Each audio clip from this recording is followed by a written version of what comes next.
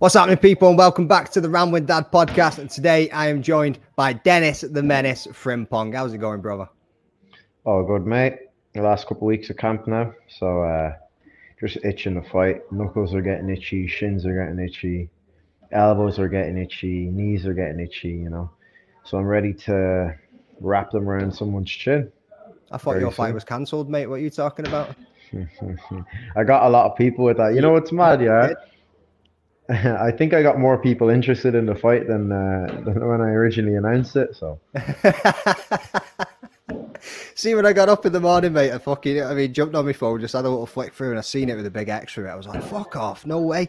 And then I clicked on it, and then halfway through reading it, before I even got to the bit where it said April Fools, I was like, "Hang on, wait a minute, it's April the 1st, innit?" I was like, "You dirty bastard, mate!" I was like, "No fucking chance." They don't call me the Menace for nothing, But yeah, mate. No, I'd say there was a few people that were happy to read that. Yeah. Well, one person in particular that might have been happy to read that, which is Callum, but unfortunately for him, I'm not injured. I don't pull out of fights. I only pull out of bitches. Is that what you're gonna say? Yeah, I fucking knew that was going. Yeah, you know them ones. Yeah. But no, I don't even do that anymore. Yeah. I just go for it, mate. You're Irish, mate. You got to go and plant that seed, brother. You know what I mean? You guys are fucking everywhere as it is. The potato seed. Yeah, mate.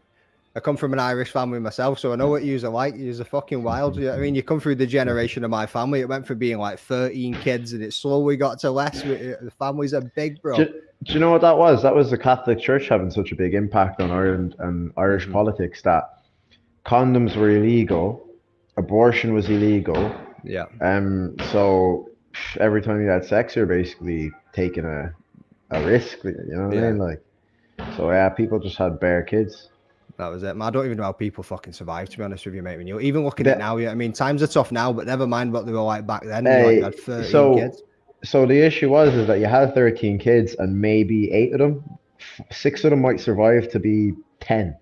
You know what I mean? Because you had tuberculosis. People don't understand. Ireland was essentially a third world country up until maybe the 40s or 50s. People were leaving and emigrating. And there's a good film, Angela's Ashes. If you ever get a chance to watch that, it's a brilliant film. It just sort of displays life in Ireland in like the early 1900s. Like it was ghettos and slums. You know what I mean? For the most part. Obviously, you had the rich and the elite, but a lot of people lived in less than ideal conditions, and they couldn't afford TB vaccines and stuff like that. So yeah, man. I mean, Angela's Ashes, that came out quite a while ago, didn't it? Yeah, I think. Was it a book as well? I feel there like was a book. There was a book, and then they made it into a film. Yeah. I've not seen that. I need to go and have a look at it. I think I might have actually seen the book a little bit when I was younger, man. I think we might have covered it in school or something but yeah, I need to go back and have a little look at that one. Seen that Belfast movie, mate. That was fucking brilliant. That how they captivated like that. The Belfast. Yeah, you seen that one? I haven't seen it.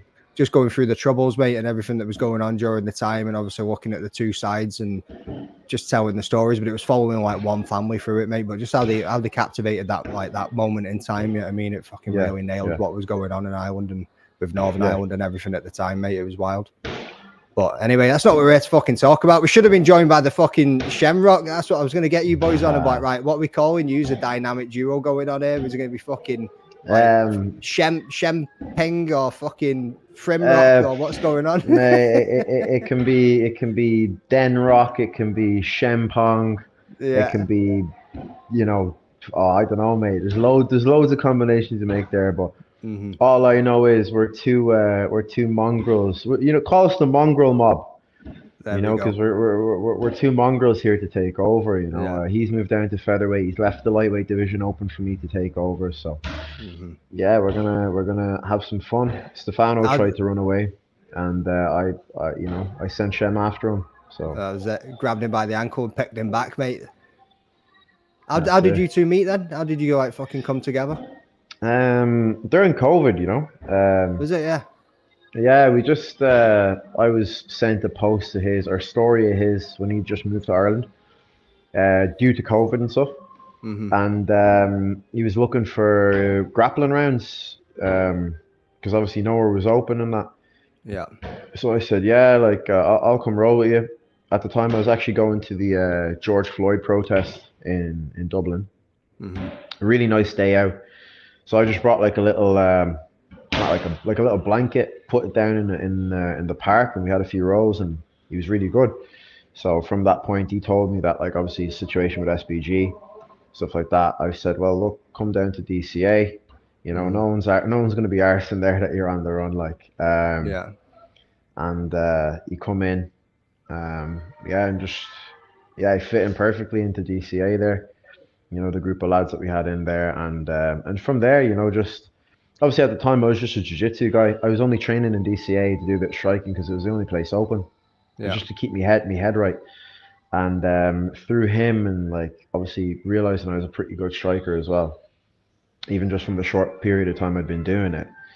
I slowly started thinking, why am I paying to do jiu-jitsu tournaments all the time when I could be getting paid to do MMA? And that was it then, yeah. How long were you taking jiu-jitsu and doing the tournaments for then?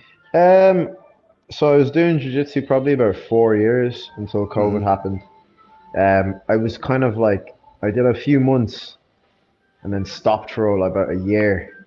Right. And then my mate, one of my best mates actually had a kid with a Brazilian bird, and he was going to Brazil to visit the family and stuff like that. So I said, I want to go to Brazil as well. So I've gone with him, and kind of retook up jiu-jitsu over there, refound my love for it. You know, obviously being in the home of jiu-jitsu as a white belt, basically a fresh white belt, and like having good rounds with people, and I realized like I'm actually pretty decent at this. And then when I come back from Brazil, I started competing. So that would have been like 2018 maybe. Right. Okay. 2018 summertime was my first tournament I done at white belt, and then from there it's just been slowly but surely building into MMA. I sort of always saw my path going into MMA, to be honest, but I at that point I thought it's a bit too late for me to start MMA or something, you know. Obviously I had a lot of naysayers around me as well saying, forget about MMA, it's too late for you to start, blah blah blah.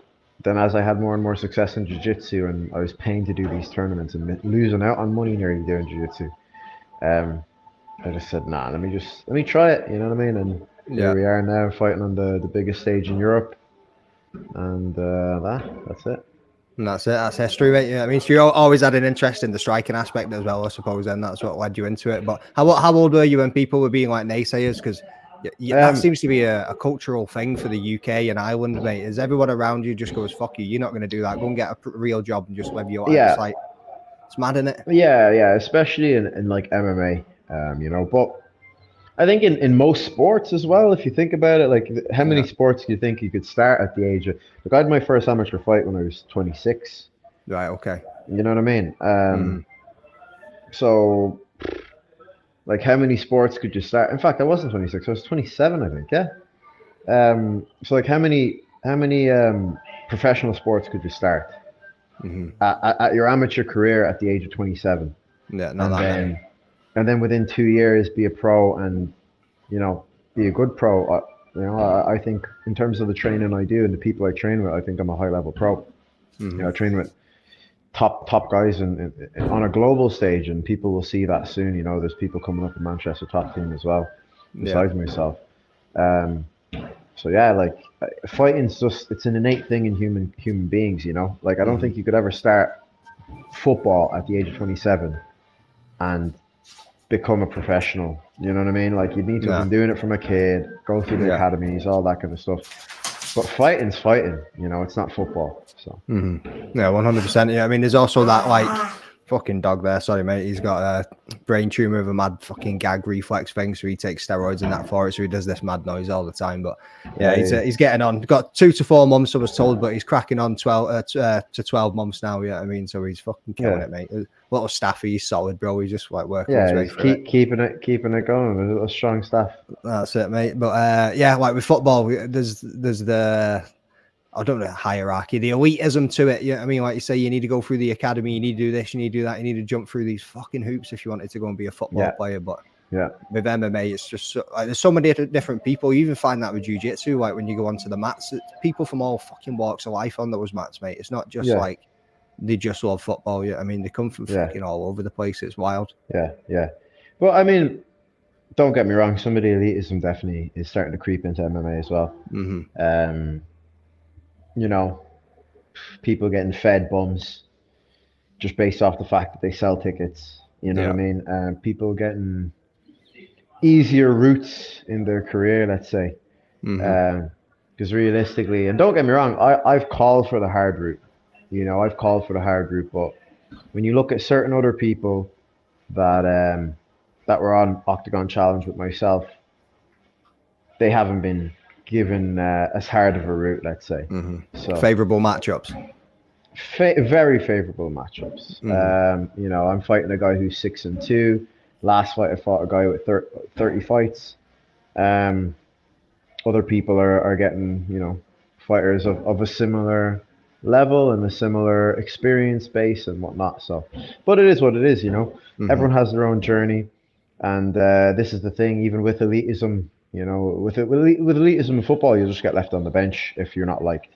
With elitism in MMA, I get the chance to go in there, knock out a lot of people, and prove them wrong once again. Yeah, you know. I think being the menace that you are as well also puts that light onto you. You can see it with your social media numbers, mate. Yeah, I mean, you bring the punters in anyway, for fucking sure. 100%, and that.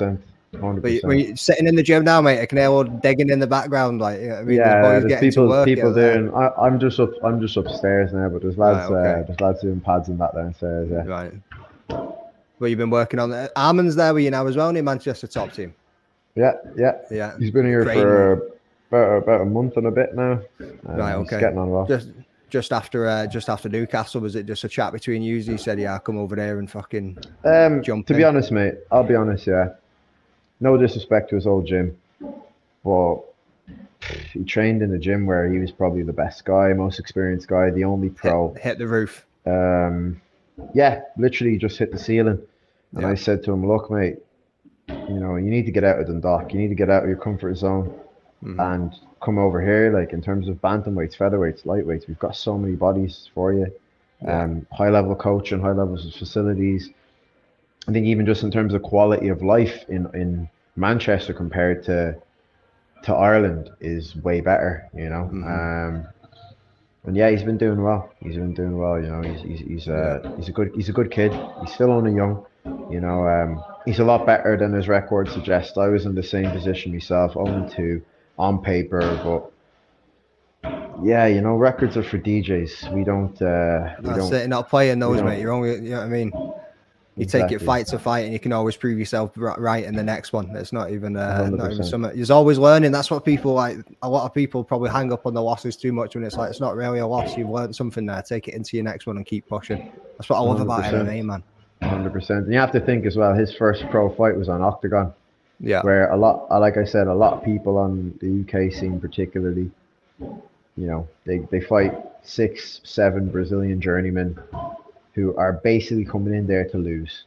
They know they're coming in there to lose based off the fact that they're, you know, that person sells tickets. So promoters get them on. They know they're going to sell 150, 200 tickets, whatever it is, whatever happens to be. And they build people up to be something. But I think that getting those losses early, getting those hard fights in early, it builds character and it builds... Like, if you want to be the best in the world, like, what's the point of not fighting some next Czech guy, or, you know what I mean? Like, if you can't even be the best in Europe, then you can't be the best in the world. Do you know what I mean? Like, because there's a lot more outside of Europe as well. So yeah, 100%, mate. And I think the European scene, UK scene, all of it's kind of coming together a little bit more now than what it was and previously. Obviously, UFC reigned like superior. They still do. I mean, the top promotion of the world, but yeah, everyone's bringing it up a level a little bit now. Yeah, I mean, it's changing, and you can see it happening. Yeah, I mean, they've been going the longest, haven't they? You know. Yeah. So that is a big factor. I don't think that domination will last forever. The sport's only a new sport. You know what I mean? So, yeah, you know, it's.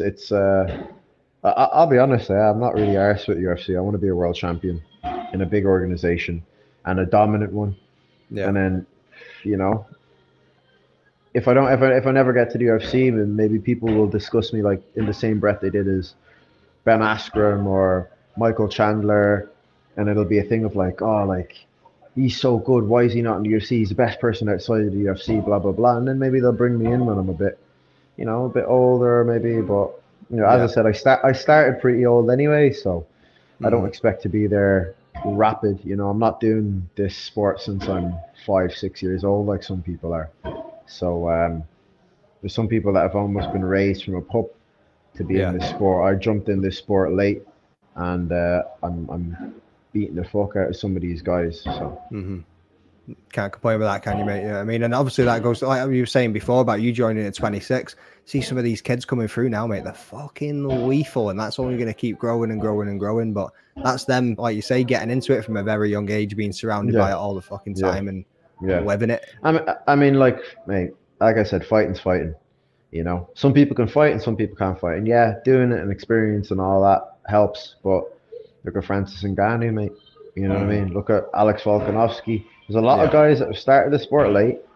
It's not a sport like other sports, If you looked at the amount of years they've been training and all that, when Ngannou fought Overeem, really Overeem should have battered him, bro. He was Overeem was like a K1 champion, while Ngannou was probably digging mines. Yeah, 100%. Do you know what I mean? Like, and then he just sent him into orbit. So, end of the day, I think some people are meant to be warriors, and some people aren't meant to be warriors, and some people maybe force it. Maybe their parents force it a little bit, and who knows what other factors come into it. But I think I'm meant to be a warrior. So. Yeah, mate. Yeah, I mean, you've definitely got the personality. You've definitely got the skills, mate. You've only been doing it for X amount of years, and you're clearly showing it too. You know what I mean? So you're in the gym now. What have you got planned for the rest of the day? What's it looking like?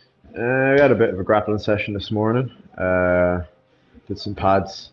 Got a bit of lunch into me. I've got a few little interviews now after this one. Some more of that venison steak, mate, or what? That's later on, mate. That's for dinner. Oh, fucking that, mate. Honestly, I don't know how you eat that stuff. I fucking can't stand it. I've tried it a couple of times. I'm like, nah. Delicious, mate. You know what it is? It's lean. It's lean. I know. It's really good for you as well, mate, but it's just like fucking nah.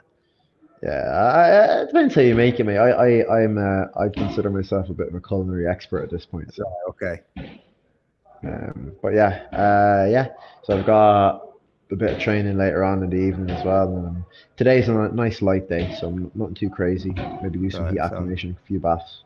Right, okay, sweet. So will you just head down to Birmingham on the day then, or were you like day before, 2 days before, obviously probably gonna, yeah, they're probably gonna get me down a couple of days before, maybe like the Thursday or the Wednesday, whatever they decide, and then I'll pop down, do my media obligations.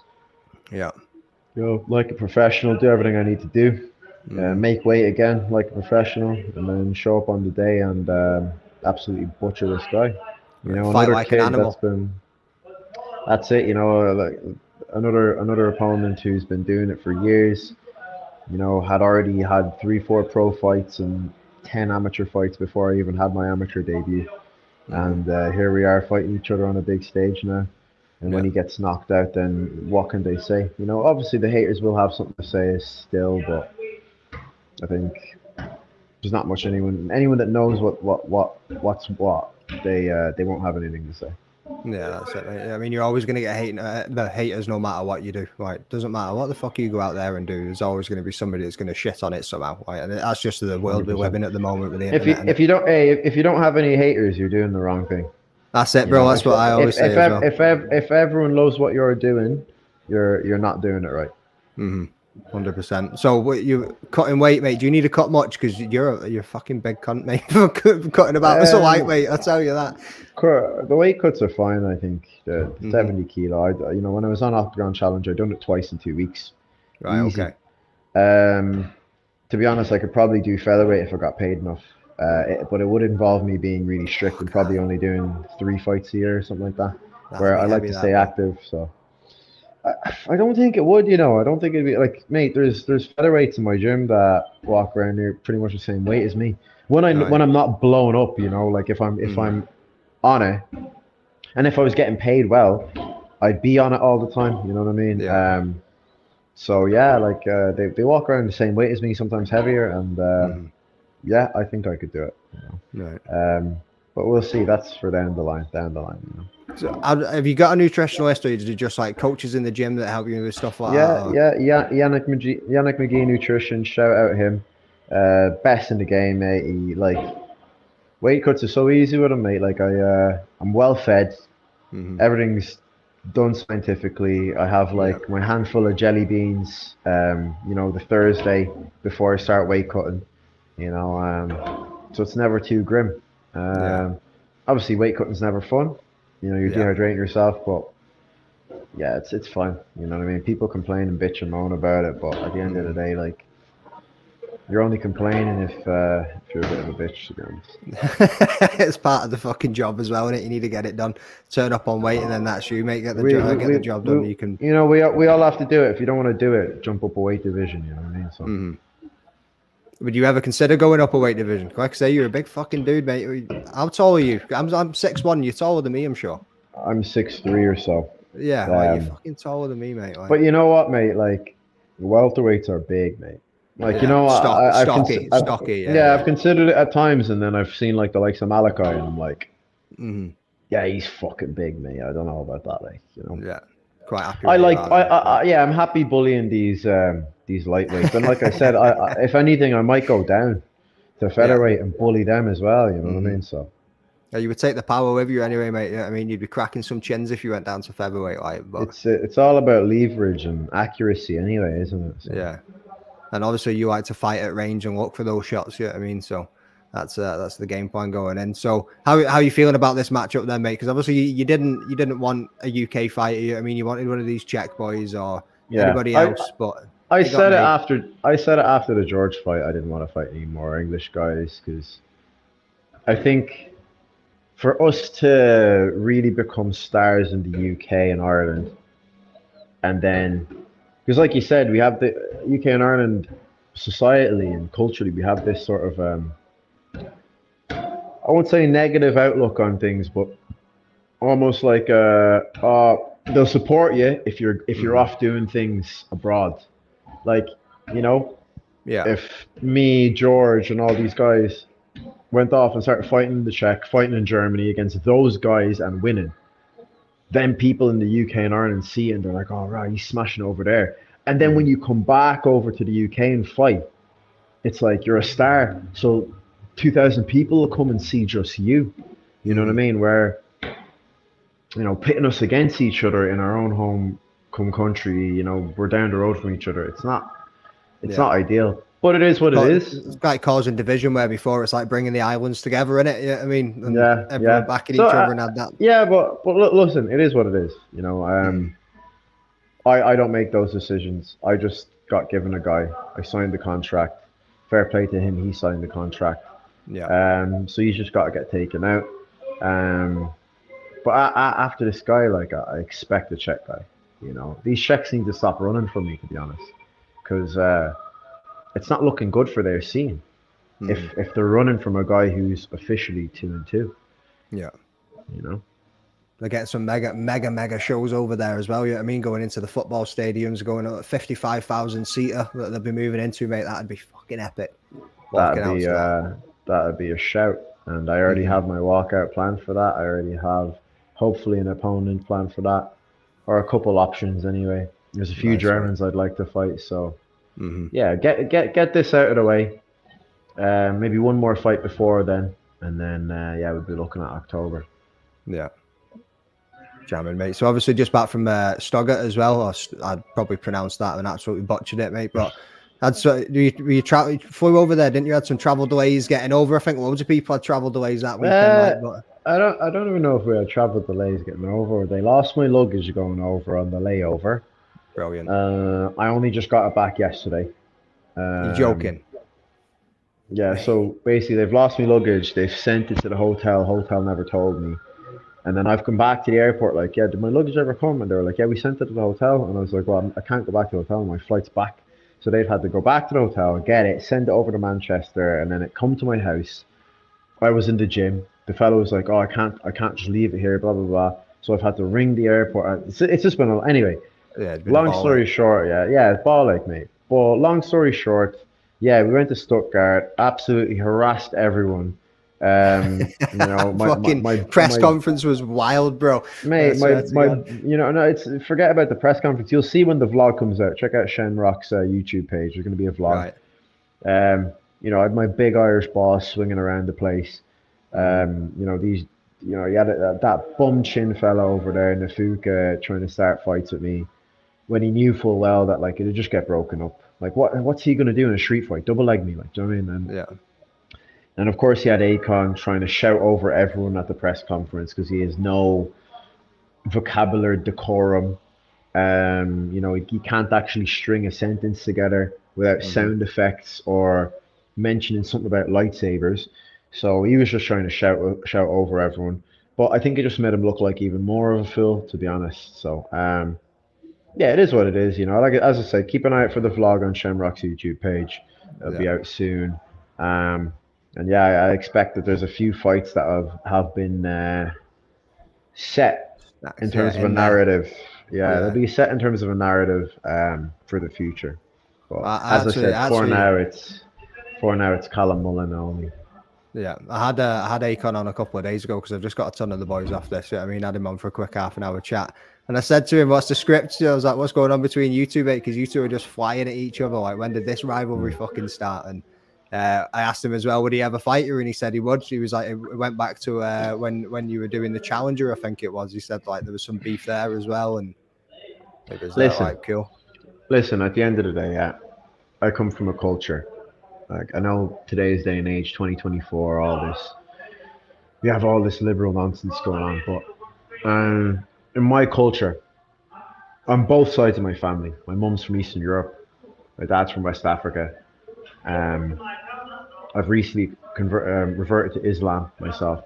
The kind of stuff he does in his life are immoral. They're not, you know, you're selling your soul, basically.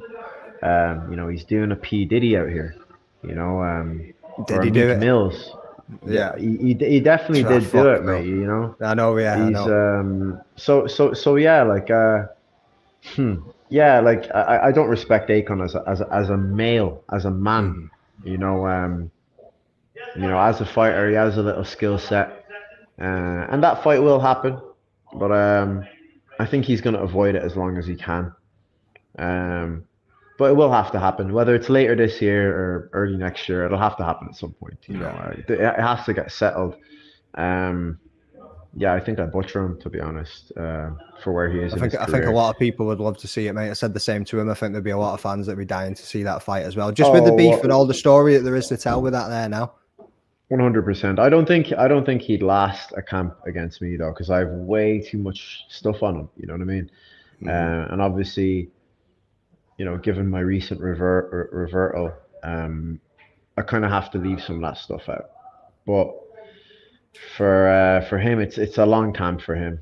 I know I'm in his head already as it is. Every time he gets interviewed, he gets asked about me, and I know that irks him. Deep inside, it irks him. That every time he's on an interview, every time he does a bit of media, someone asks him about me. So you can see it on his face, his reaction. Your name pops up everywhere, bro. You know, and he just hates the fact that a guy who's 2-2, that was basically fighting on a show he coached on, is being spoken in the same breath as him, and he's 7-1 or 7-2 or whatever it is. So yeah. Looking forward to it, mate. Can't wait for that one to get made up. Yeah, I mean, so yeah, right. We got Oktagon 56 in Birmingham, April 20th, mate. Honestly, I'm buzzing. I can't wait to get there. This card is absolutely stacked, bro. Stacked, mate. Stacked, mate. It's heavy. Like, they're saying they're going to be doing 2 more cards in the UK this year as well, and I'm just like, how are you going to top this one? Even like, yeah, they need to forget about that and do a fucking Irish card. Like, do you know what I mean? Because it'd be wild, listen, Ireland and the UK are very different places. You know. Put a load of Irish fighters on an Irish card and you'll actually fill out an arena. You know what I mean? Yeah. You'll actually be able to fill out an arena. But let's see if they do it. I just need to keep winning and showing them, and then they'll put me as a headliner. You know? Yeah. Let's be honest. With the Irish fighters, other than Will Fleury now. I mean, Will Fleury's a big name, so I won't take that respect away from him. But I was I was the one who opened the door. I kicked the door down for Irish fighters to start coming in here, start talking trash, doing what we do, and then smoking these Eastern Europeans. So put me and him on the main card, get a few of the other Irish up and comers on there, and you'll sell out an arena easy. I think the more people see what they're doing from the UK and Ireland, the more people that are going to want to get signed by Oktagon. I think they're catching eyes, you know what I mean? So I think they're definitely going to be wanting people to come over, and they're going to need it to build their brand over here as well. You know what I mean? Obviously they're massive in Europe, mate, but to bring it over 100%. Here, they're going to need to start lining up some more of these boys. 100%. So what did you get up to in Stuttgart then? Well, I'm again butchering it, but we just done some media obligations. You know, the press conference, bit of filming. Obviously, I think they brought me over because they knew that there was going to be a bit of beef and they'd get some content out of it. But it is what it is. We went to watch the fights. Christian Youngworth's walkout was sick. Probably the best walkout I've seen live, to be honest. Had like 15,000 people all singing his walkout song. And again, it just made me think if you could get a card going in Dublin or Belfast, get that whole Irish crowd singing. Yeah. You know, even if it was a 5,000 seater, we'd top that 15,000 Germans singing, you know what I mean? Everyone knows the Irish are rowdy. And loud as fuck, mate. Yeah, 100%. You know what I mean? You can hear you coming a fucking mile off. It's fucking unreal. But nah, I bet even just sitting in there and experiencing that and thinking about it, imagining it being you walking out and hearing that must just fucking pump you up, mate. You must get tingles sitting there thinking about that, like. Yeah, and then obviously they announced the Frankfurt card, 55,000 seater. Yeah, and I know over there fighting a German, getting booed by 55,000 people. That gets my blood flowing just as much as having thousands of people singing for me and cheering me. Either way, you're going to be making noise in it. Yeah, that's it, mate. So I would say 2 weeks out now, so getting fucking dialed in almost there. You got a prediction for this fight, or you're not a prediction man? I am a prediction man. I predict violence. Blood. Yeah. Blood will be shed in that cage. Every set of shorts I've ever worn for Oktagon has had blood on it, whether it's my blood or the other guy's blood. But there's going to be blood. And I predict a knockout as well. An early knockout. So, any of these fights you're looking forward to after yours to just sit and chill? Obviously, Shem, I mean, you're probably buzzing for that one. But Will Fleury, James Hendon and Jakob Donal is a sick fight. Obviously, I want to see what George does. He's the guy he's fighting is not great, but you'd like that one back. At some point, down the line, you know what I mean? Give me a bit of time to get me rested up. As I said, I'm still a baby in the game. I'm still a beginner in my head. He's been doing it since he's a kid. So let me get my wrestling up, and maybe down the line we'll get it back. But I want to see what he does to this Thomas fella. I want to know what they done to get Sam Creasy to come over to Oktagon from Cage Warriors, mate. I mean, obviously just lost his title and that, and now it's a shot at another title. But to come over and have this fight with Az, mate, that's one hell of a matchup. Like, listen, they need to. Obviously, they threw a bit of money at him. I need them to throw some of that money my way. You get me? Yeah. Just get this one under your belt, mate, and move on to the next one. You get you facing that 55,000 fucking arena, and can't say no to it. Then can they? You can buy all the fucking venison you want, then, mate. Mate, I'll buy a whole fucking deer, mate. Yeah. So what's the intensity for you right now? Is it absolutely flying through the roof, or you starting to bring it down a little bit and just work? Last week and a bit of hard work. Next Tuesday are going to be my last spars, and then from that point we're going to slowly start bringing it down. Then weight cut week, and then go to have some fun. I can't wait, mate. Honestly, even the fucking press conference on the Friday is going to be absolutely insane. Like, probably won't even get a word in. Like, somebody will ask one question and that'll be it. You'll just go. Mate, listen, Akon's getting something thrown at his head, mate. That's all I'm going to say. Yeah, don't be ruining it. You know what I mean? Don't be potentially stopping any of these fights, bro. No. Just verbal. It'll only be a Jaffa cake, mate. Oh, He loves Jaffa cakes, doesn't he? I know he does. Have a Jaffa So cake bounce off his he was head. telling me about a Jaffa cake challenge, and he was like, "Yeah, I managed 5 in a minute," and I was like, "Sound, I'm going to give it a go." And he was like, "If you can get 6, then we're having a little Jaffa cake eat off after his fight." I was like, Sound. 5. Wait, did you say 5 Jaffa cakes in a minute? I'm telling you, mate, go and try it. It's not as easy as you think. I managed 6 in a minute. Mate, I could scran about 12 in a minute, mate. Are you mad? Nah, the world record, Guinness World Record's 13. Go and do it, bro. I'm telling you. Jaffa cakes, mate. Jaffa cakes are like this size. I know, mate. yeah, but do you know how spongy it is? It dries your mouth out like that, bro. I'm telling you. I'm telling you now. You have not seen what I'm like after a week. Like, see, after the week after a fight, mate. They'll get hungry. eaten, mate. I'll do it. In fact, I'll do it, and I'll smoke Akon. I'll get it on video, and I'll put a vlog out. Yeah, we'll fucking do that. Then I said to him, because he said if I get 6, then me and him are having the challenge. But I'll say, do you know what? You and Frim are gonna have the challenge now. Nah, I'm just gonna knock him out. To be honest.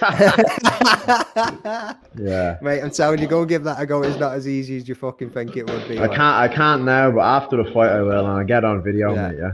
I swear to God, go send me that because it's not your fucking jaw starts cramping. Mate, I'll just do 3 at a time in that, bro. I'm not arse, mate. Oh no, it needs to be 1 and then gone. That's the challenge. 1 and it needs to be out your mouth. You need to go like, it's gone, and then next one, gone, next one. I'm telling you, bro. Yeah, mate. Trust me. Yeah, animal. I'm a sick machine, mate, when it comes to eating, lad. There's an eating challenge at a pub near me, and I'm fucking choking on going and give it a go, mate, because I'm a fat bastard. I'm like 6'1" and skinny as fuck looking because I'm so tall. But mate, I can eat, mate. I swear to God. Skinny boys can eat, bro. Skinny boys can eat. That's it. I sit at the end of the table going, "You finished with that? Yeah, you finished with that? Yeah, pass that down here whenever I go out for dinner." Like, fucking unreal. But like you said, mate, you've got some other interviews coming up, and I'll let you get away because obviously you got training and everything. No worries. But Can't wait to see you in Birmingham, mate. Can't wait to fucking get into this press conference, get stuck into these fights, and obviously get some questions in. So thanks for your time, mate. 100%. All the best over the next couple of weeks. Give your fucking socials a shout out. Yeah, I mean, you're already killing the game, but let's. Denis Frimpong MMA. I'm on TikTok and all that. If you look up Denis Frimpong, there's only really one Denis Frimpong. 1 N, by the way. And obviously give my YouTube a follow, TikTok, all that. They're Instagram. They're the only ones I really use. Don't add me on Facebook unless you know me, because I'm not going to accept you. Yeah. Tune into the fight. Pay-per-view on Oktagon TV, Channel 4, The Zone. And if you need a ticket, shout me on my socials and I'll sort you out a ticket as well. I've got stands, floor, and VIP.